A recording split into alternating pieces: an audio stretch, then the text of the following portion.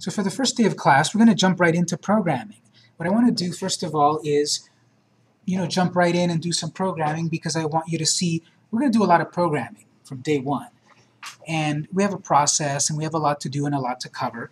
And I want you to see kind of trial by fire right away. We're going to do a lot of programming. And if you're finding it difficult, it should tell you, talk to me. Let's see what you need to succeed. Let's figure it out. I don't want you to struggle in a class that is not going to be worth it to you. So right away we're going to do some programming. Now, eventually, in part 2, we're going to use Microsoft Visual Studio. You don't need to open it right now. Don't open it right now. Next month, we're going to start using this because this is what's going to let us create these apps that then we'll be able to compile them to the devices. We don't need that yet. And that, if you want to download it and such, that's like a 10 gigabyte download. We don't need that yet. I'll cover that next month. This month, we're going to cover HTML, CSS, JavaScript, basic web languages. And with those basic languages, we're going to be able to create an interface for our app, animation in our app. We're even going to be able to access databases. We're going to be able to do a lot in simply HTML, CSS, and JavaScript. And the next month, we're going to upgrade that humble web project into a real app that people will be able to download from the app stores. So this month, we're going to use a cool, simple code editing software. If you go to your Start menu and you search Notepad++, that's what we're going to use. Now, we also have, I think, here Sublime Text and Robocode or whatever.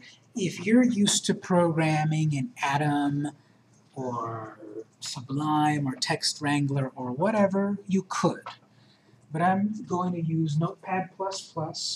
It's a free download. It's a small, quick app for you to code in any language.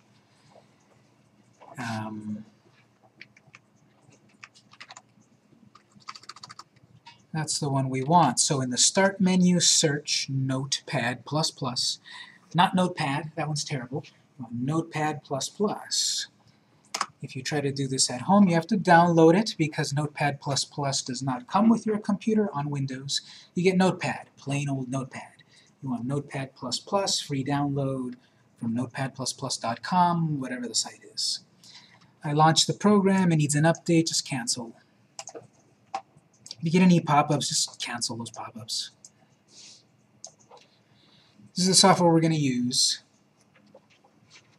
Up on the top left corner, let's go to File, New. Now, because I want to jump into this right away, I also want you to get a sense of how the class will run and the rhythm and so forth.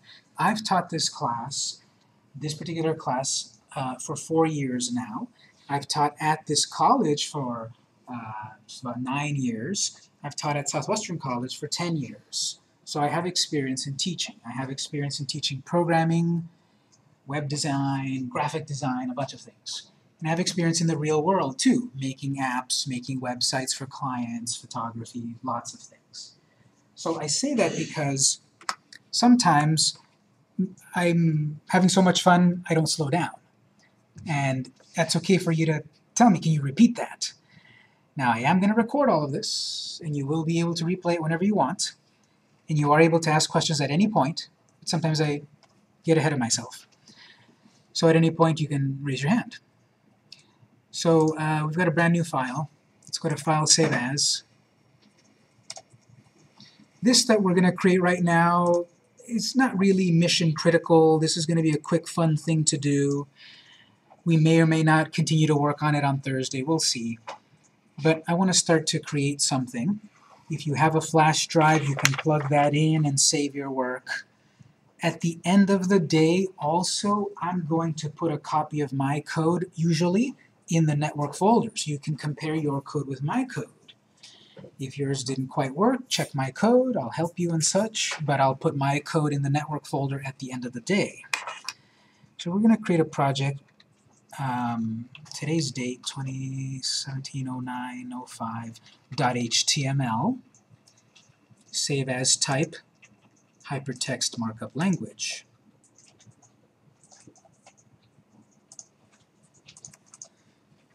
So in Notepad++, we're going to create a file, call it whatever, today's date, .html, type .html.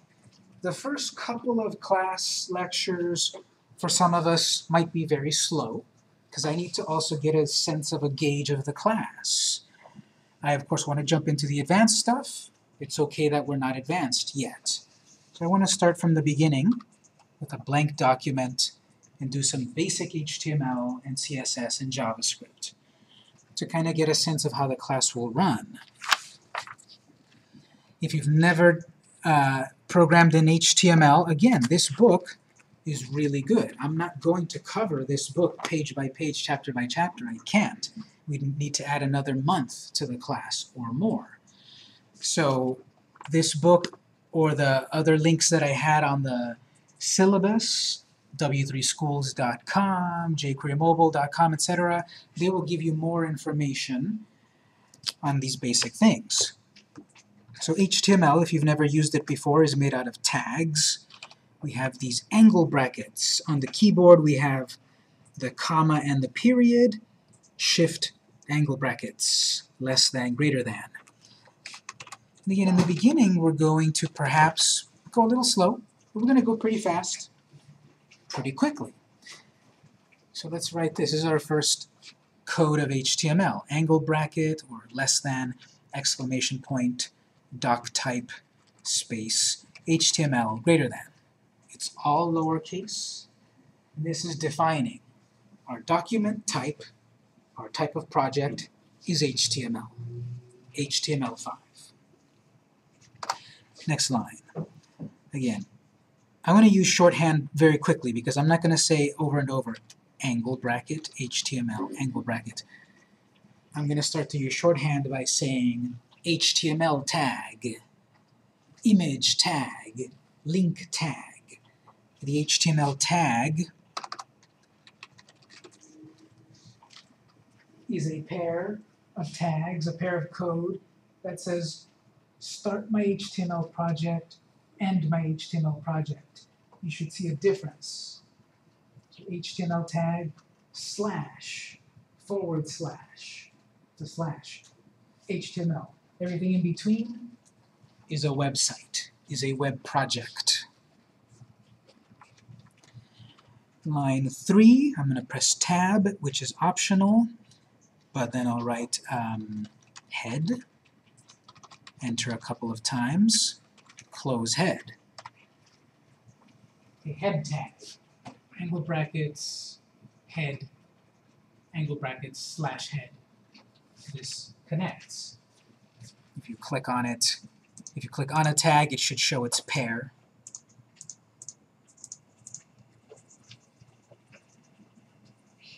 Inside of head, I'll write this title tag. So my shorthand is I don't need to say every single time opening and closing tags, starting and finishing. 99% of HTML code will have a pair. Some tags won't. Doc type doesn't. But all of these do. Start my main HTML, end it. Start the head, whatever that is, which I'll explain, end the head. Start the title, end the title. Inside of title, I'll write Hello World.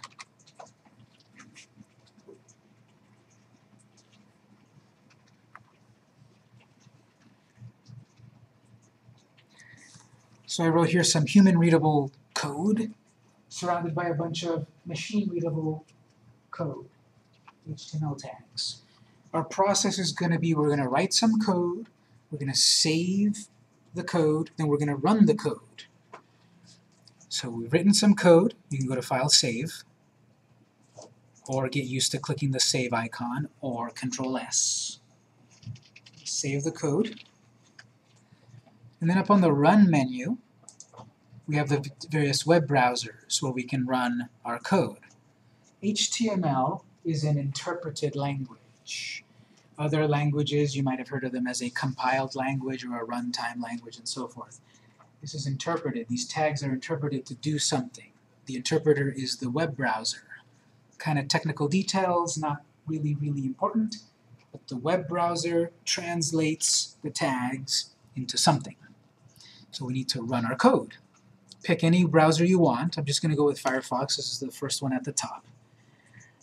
So save your code, run your code, launch Firefox.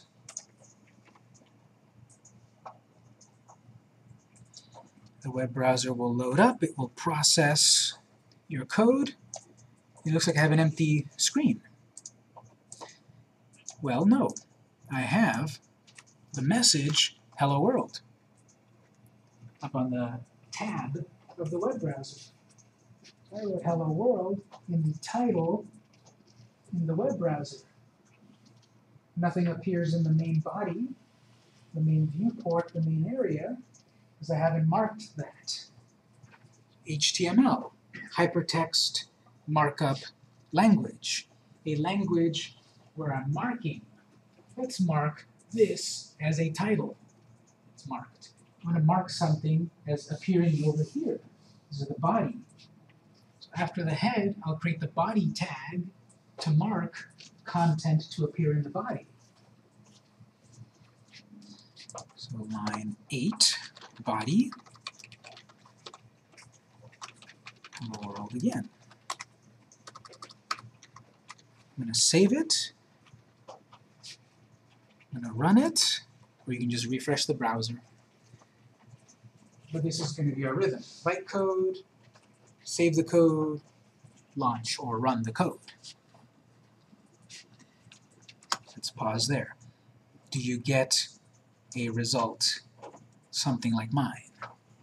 If at any point you're not, raise your hand, I'll help you out. We can help each other out. But if you do so, I ask that you do it at a reasonable volume. It's very easy to distract your neighbor as you're helping another neighbor. So everyone gets something like this. Hello World here. Hello World again here, and Hello World here. Someone?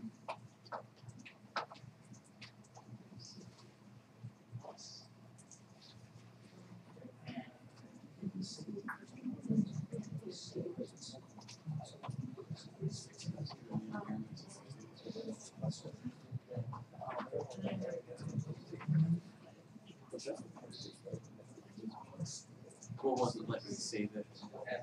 It was like check it. Just add it.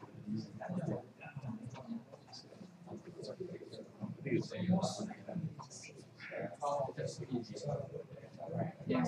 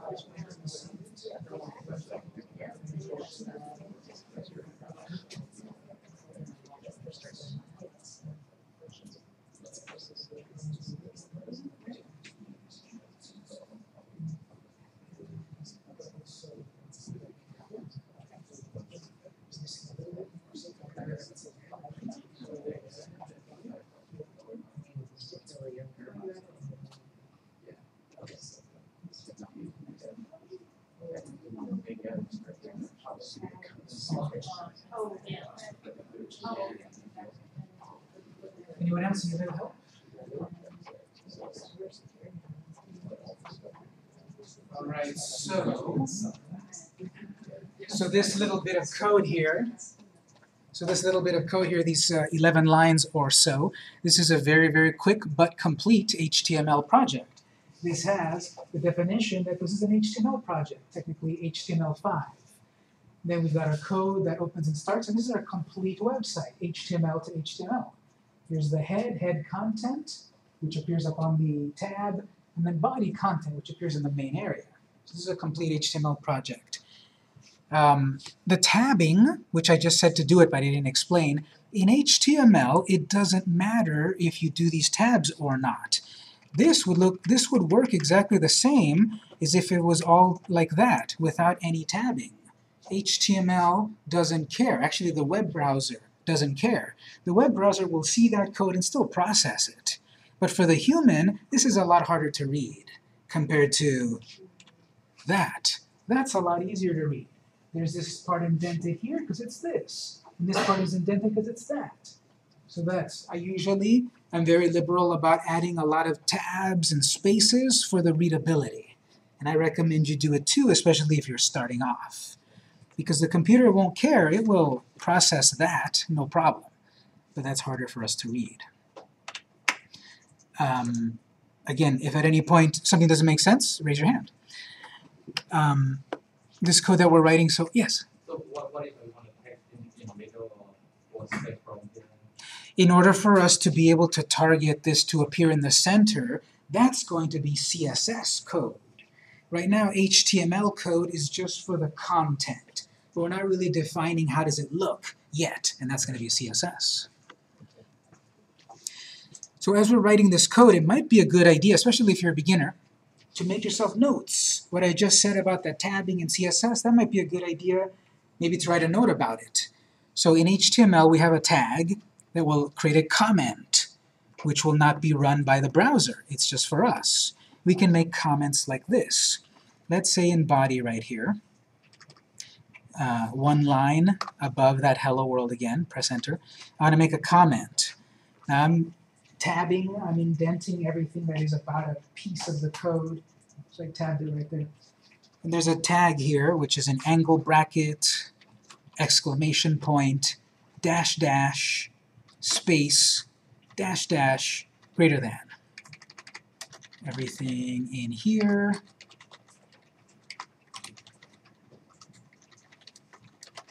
is a comment. So that won't be processed by the browser.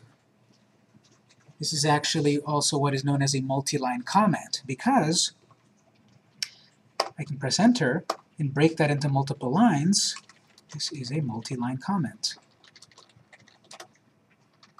Anything in between the open-close tags is a comment, is deactivated. Is not going to be processed by the web browser. So I had it on one line a moment ago. Be careful here. I did not press enter at the end of the line.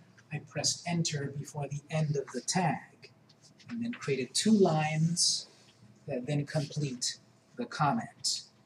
One way to make sure you're doing this right is look at the color coding. All of this is green. Start the comment, green, end the comment, green. If anything else is still green, like down here, there's a problem. My comment started, I never ended it. So now suddenly this code is deactivated and doesn't work.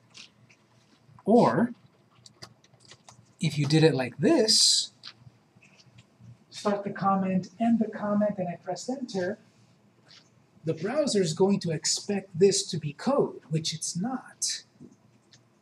And that will cause errors, most likely. So this color coding is not just for something pretty to look at.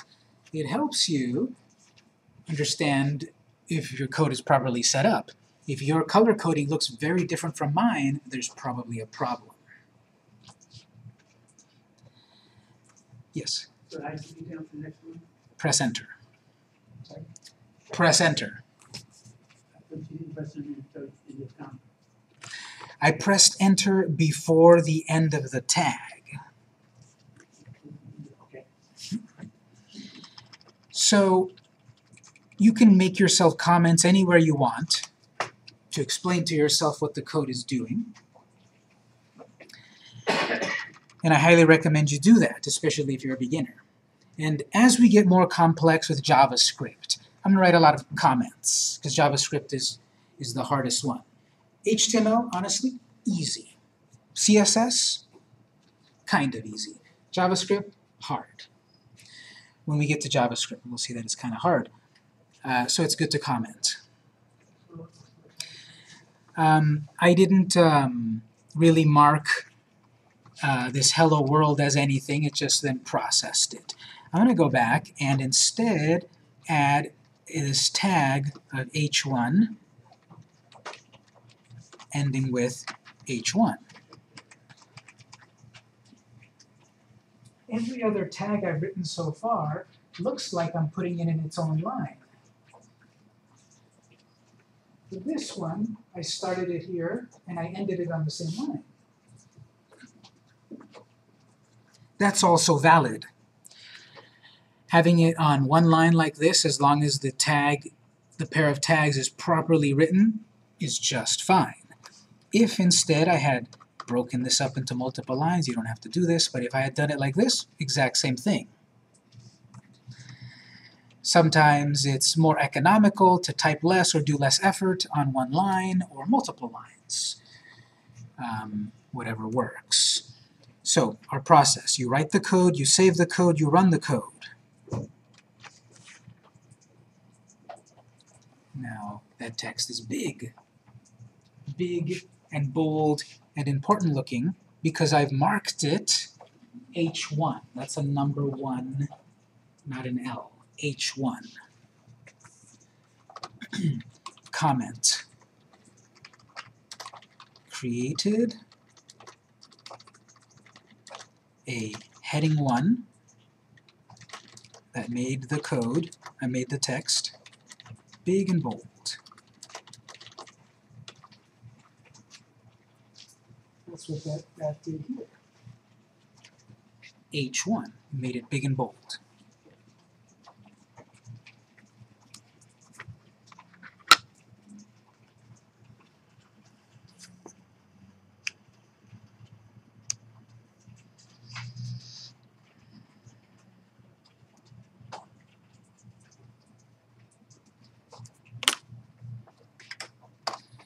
Next line, line 15, p tag, P for paragraph. So the thing about HTML, this is a language that was invented in about 1989 by a student at a university in Europe. And he gave out this code for free to the world. He didn't copyright it, he didn't lock it down. He gave it free. And honestly, that invention changed the world. This that we're writing here changed the world. HTML code changed the world. Look at how much we spend online, how much time we spend. Facebook, Instagram, online banking, games, websites. There was nothing quite like that until 1989. And then the world started to get online in about 1991. And then You know, I remember visiting my first websites in 1994. You know, that's more than 20, that's 25 years ago that this language has been around, and it's changed the world. The great thing about it is it's relatively easy to learn. This 500-page book covers HTML and CSS, so it's not a lot to learn about how to make a basic website. You just need to know the right code, the right tag to accomplish the right task. I created a tag of heading 1 to make something big and bold. That's the purpose, H1. The purpose of P is to make a paragraph. This is my very first website. For some of you, not for others. This is my very first website. Enter. I am going to learn a lot of things. Enter. It will be fun. Save it and run it. See what happens. See how the P tag did something. That HTML code marked your text. The web browser processed that tag, displays it on screen. Looks like I created a paragraph here. I wrote something, I pressed enter, I wrote something, pressed enter, and I pressed enter. So this should be a cool looking paragraph. Well, if you run it, it doesn't quite look like what I envisioned. It didn't break it into multiple lines. This paragraph processed this as one complete line. One complete line. I have to be specific. I have to mark my code of what I want. I want it to break this line and break that line and so forth. So if we add a BR for break tag at the end of the line, that's what that's for. Basically what I'm getting at is that every tag has a task. Every tag has a purpose. I want to create an image, so I use the image tag. I want to create a paragraph, I create the P tag. I want a link, I use the link tag. There's a tag for a task. That's the point of HTML. And then now that breaks it into multiple lines. And the question earlier about, well, how do I put it in the center and change colors and all of that, that's CSS. Let's throw in a little bit of CSS code. This is a different language. HTML is one language, and it has a purpose, structure. CSS is another language, and it has another purpose, visuals, design. So let's write a little CSS. What I want to do is go back to body, tag, and I want to change the default built-in behavior of body. The built-in behavior of the body tag is a white background, black text. In the beginning, the first websites were black text, gray background. Now it's commonly black text, white background. That's the common built-in behavior to body. I want to sort of redefine it via CSS. So this is a body tag. I'm going to add an attribute. Between the Y and the greater than, I put a space, so I'm in the body tag. I'm going to add an attribute called style. And if you know anything about CSS and HTML and such, you're probably cringing at what I'm doing because we shouldn't really do this. We have better ways to do this, embedded or external CSS. Yes, I know, but it's day one. So we're going to add style to the body. We're going to redefine the style via CSS. Equals, quote, end quote. So there's an attribute called style that we're adding onto the body tag. The attribute is style. We're going to say background dash color colon space, think of any color. Let's say pink, semicolon. This is the syntax to write CSS. There is a property that I'm targeting, the background color. And then there is a value that I'm setting, pink. And that is all an attribute of the body tag. I'll write these terms in a moment. You see, there's a lot of jargon. And for us to really communicate as web designers or app designers, we need to know the jargon. And maybe in the beginning you won't quite get it, but as we do it over and over, it should stick. And again, a good book will also guide you.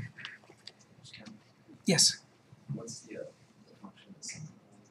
Is that just It's sort of like an end of statement, yes. We're saying, let's set the background color, the end. Let's set it to pink, I'm done. So if you save it and run it, you get a very cool Pepto-Bismol colored background. We use CSS to redefine the basic color. Maybe pink isn't what you're looking for. What about blue? What about red, yellow? so it's optional? It's optional because all of these tags have built-in properties. But I'm redefining those built-in properties to force it to be yellow or red or pink. So here, I've set a different background color. Question? Style equal, and then I can't see what the next thing is. You've got a quote, and then background color, and then end of quote. Equal background color, what is that? Equal. Equal. Quote? Yes. So this is one CSS definition.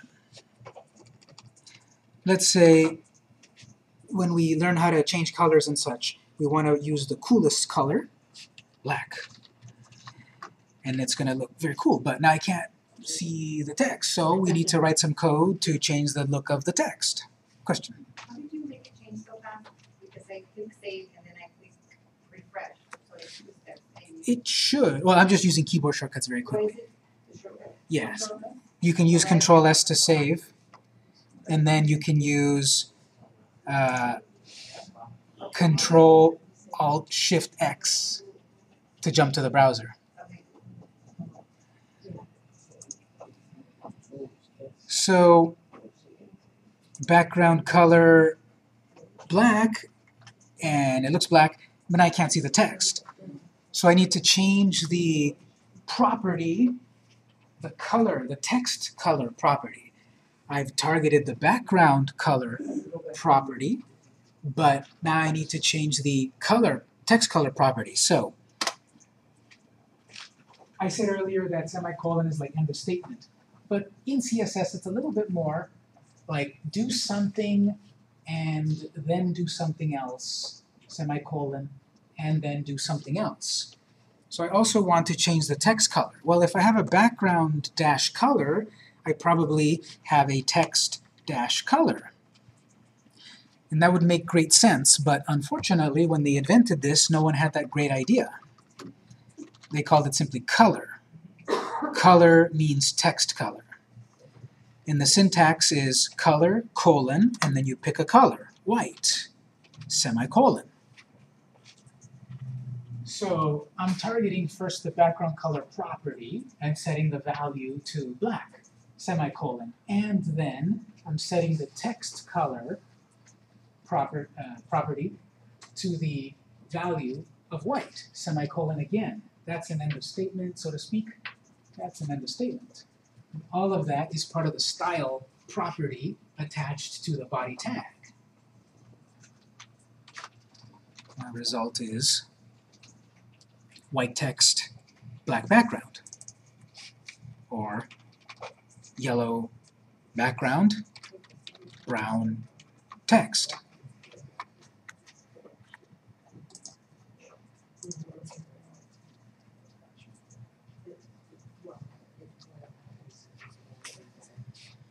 So I'm going to write a comment here.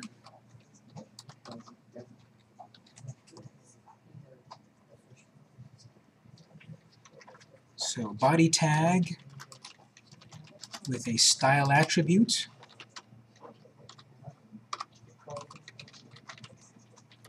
background color property, and yellow value. So technically, though, that's what we wrote on a technical level. You know, that line of code there. It's a body tag that has a style attribute, background color property, and yellow value set. This is the tip of the iceberg of CSS. This is the other half of the book. 250 pages on HTML, 250 pages on CSS. Both of them are covered in one book. And the thing about HTML and CSS, you don't need to have every tag memorized. You don't have to have every property memorized. All you have to do is have the ability to look it up when you need it. I want to impress people by being able to regurgitate every tag, sure, but only a few people will care. Or I want to be able to regurgitate every single HTML attribute, but only a few people will care.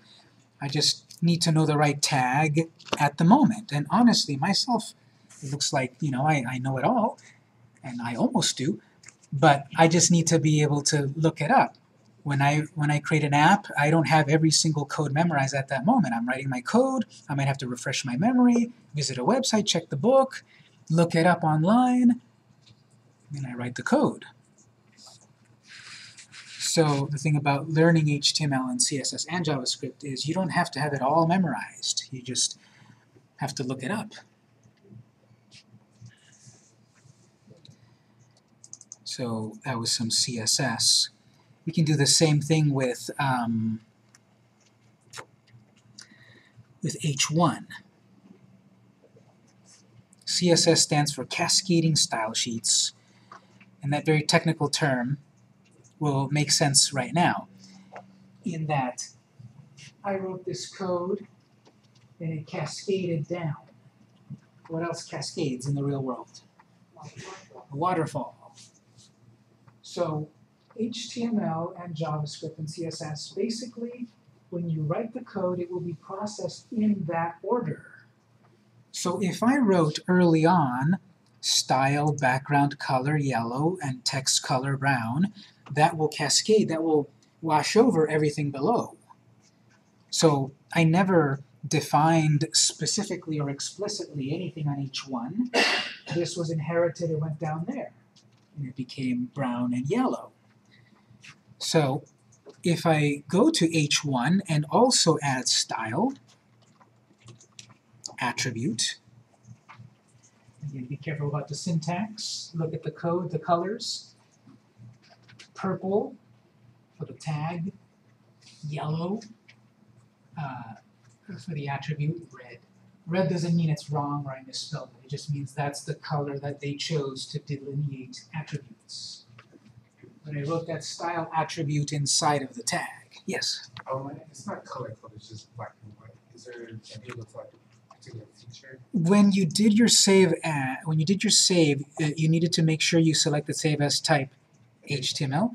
If it's still not doing it, you can go up to language and set HTML language. Thank you.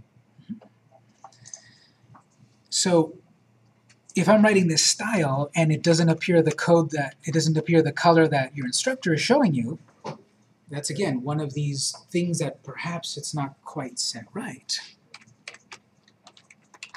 So here we can do the same thing, background color, background to dash color. Let's say here pink, color of text, red.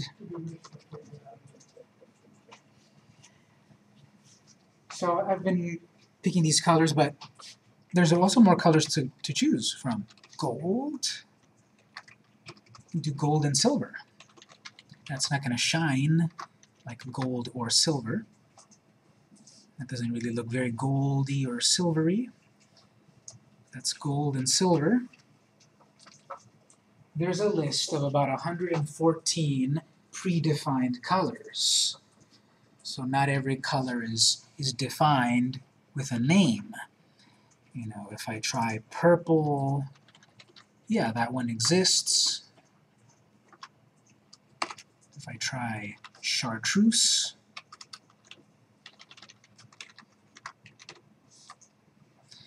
those that might not exist, or is it with a C? Chartreuse? No. Those that might not exist just are ignored. So if I'm trying to do, you saw gold worked and silver worked. Is that bronze? If something doesn't exist, it'll just ignore it.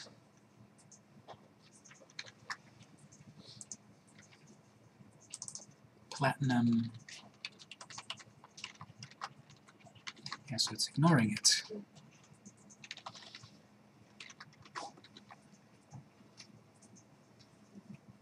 So I set those values. There's 114 colors that are named. We will see that we can also create color formulas. Let's do it this way. Instead of having a named color, what we can do is RGB parentheses. Here I'm going to mix red, green, and blue. Some amount of red, some amount of green, some amount of blue. These units, it goes from 0 to 255. So let's say I put 100 units of red, comma, 20 units of green, comma, 0 units of blue. There's going to be some shade of red, RGB. Some red, some green, some blue. 100 red, 20 green, and 0 blue. So it's a shade of red, kind of brown. It's a shade. RGB, let's say I'll put a little bit of red, a lot of green, 200, and a little blue, 25. So it's a shade of blue. A shade of green. There is green. There's like 4 or 5 shades of green that are named color. But that named color is not the color of my company. That red, Coca-Cola red is a very specific shade of red. Or the blue in Facebook, it's a very specific shade of blue. If I were just to write blue, that would probably not be the right color of my company. So we can write a color formula.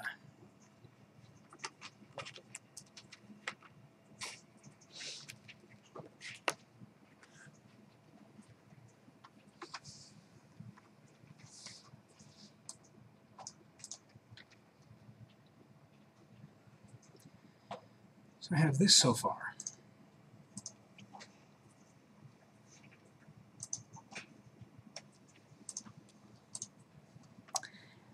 Let's take one more break just to see if we're on the right track here.